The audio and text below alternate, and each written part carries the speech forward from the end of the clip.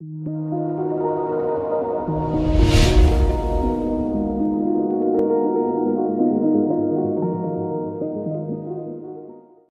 guys, welcome to my channel Python Care. Today I have brought another session with respect to Python where I will be showing you how you can schedule your Python scripts using task scheduler. So here basically two things I will show you. Sometimes your task scheduler service will be in uh, disable mode. So I will show you like how you can enable it using registry key, using registry, as well as I will show you how you can schedule your scripts. Like for scheduling the scripts also you can have two ways where you can one way is like you can create a batch file, you can create a batch script, and you can just run the batch script using task scheduler, which in return will trigger the Python script. And the second way is like directly we'll create the Python exe and then we'll trigger the Python file with it. So, and guys, if you're new to this channel, please do subscribe my channel for supporting me. So first of all, if you see your taskula service is in disable mode, so you can enable it from here. So for that, you need to go to your registry key.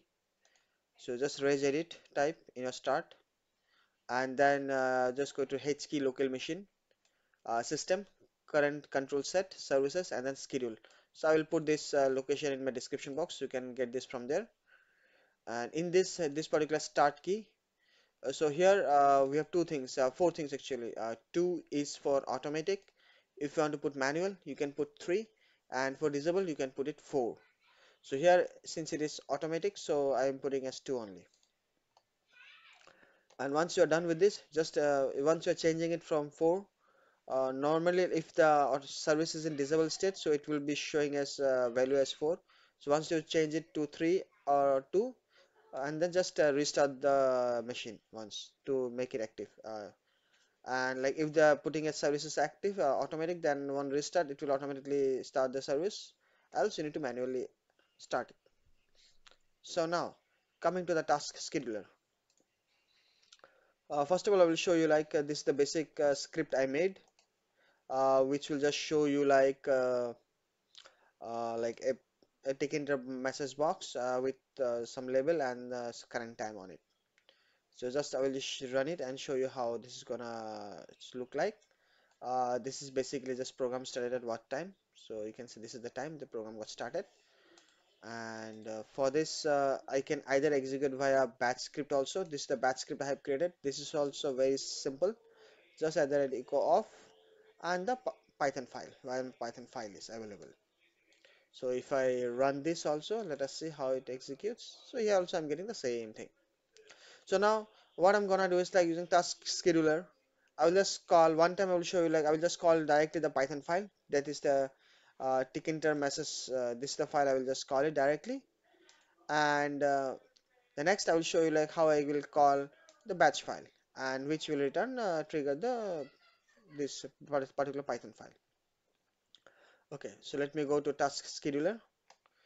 This is my task scheduler. So here I have created a basic task. So I will just delete this, and then I will just show create a new one. So just go to action, sorry, go to click here, and then action, create task.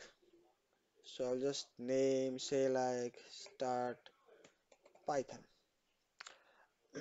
Next, either like if you have, if your laptop or system is being used by multiple person, so you can use whether the user is logged on or not.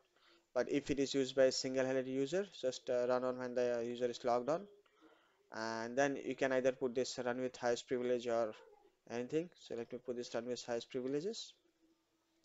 Then the trigger, at what time you are triggering, or what is the trigger method. So you can trigger various ways, say like on schedule. So if you're scheduling it, you can schedule a day, month, or time at what time you are going to schedule it. At log on means like whenever you're logging to onto the system, your user is logged on, automatically this particular script will get triggered up. Or at startup, when the system is starting up, at that time it will get logged on idle at say idle, like, so you can put this idle, or on an event at particular event ID. So like you will have lots of, if you go to event viewer, you can have lots of event IDs, right? So based on that at particular event you can schedule a task also.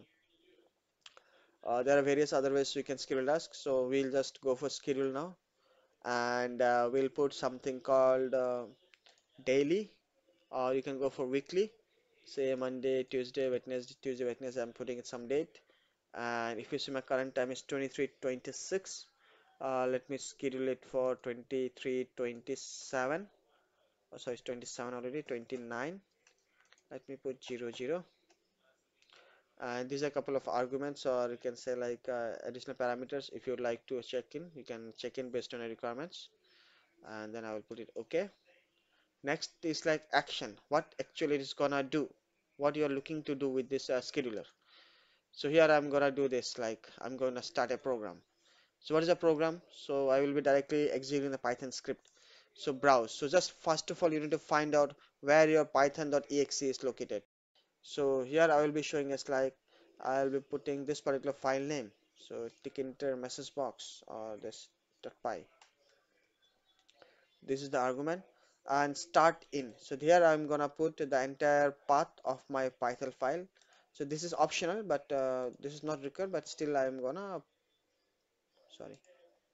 Okay, sorry. What's happening? File, not this.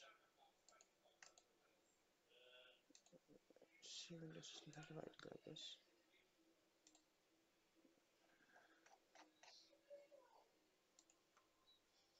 Okay. So I'm gonna put this path over here and just OK. And additional conditions are there if you would like to do something. So I just don't want anything. And some settings, if you would like, you can do it, or else just ignore it. So I think it's 23, 28. It's almost gonna 29. So let me just put it. If you see here, I have a task called start Python, and we'll see when the time reaches 29, it is gonna trigger on its own.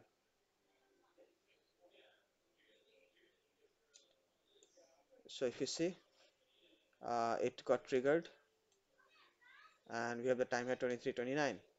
So you can see here, like in this way, you can show like how the trigger is. And next, I'm gonna show you like uh, how we can trigger the file using a batch script. So similar script I'm just gonna do is like I've just edited trigger equal to action, and I will just edit this. Instead of this, I'm just gonna put the batch script location over here. So, so my batch script is located over here. I'm just gonna put this over here and start dot bat. I don't need this, and I don't need this.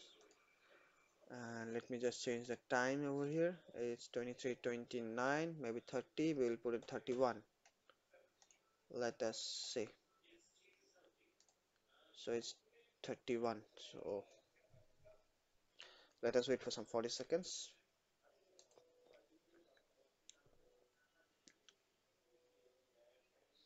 Hope you guys have understood how to use the task scheduler for scheduling Python scripts.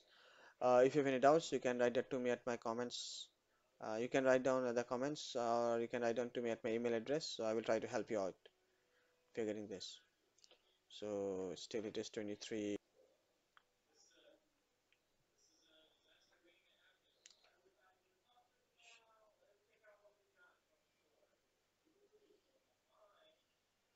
So if you see here, the program started at 23:31:01.